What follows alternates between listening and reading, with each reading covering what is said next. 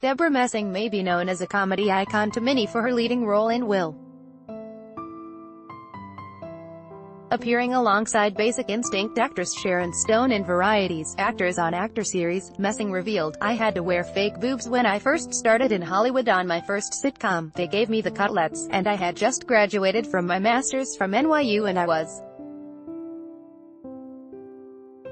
like, I'm an actress, and they were like, here, advertisement, continue writing below. I look stupid. I was like, I'm not going to wear these," to which they responded, "The president of the network called and said he wants you to wear those." I was in shock.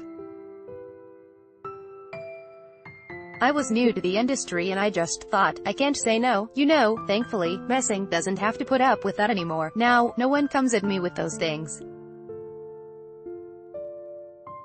I'm flat-chested. I love it. Stone also talked about some of her experiences, like when she was told how women should sit, and to wear a dress in a film where her character was meant to be a cowboy. Debra Messing recently called out E! for not paying their female hosts the same as men. While talking to an E! reporter on the red carpet,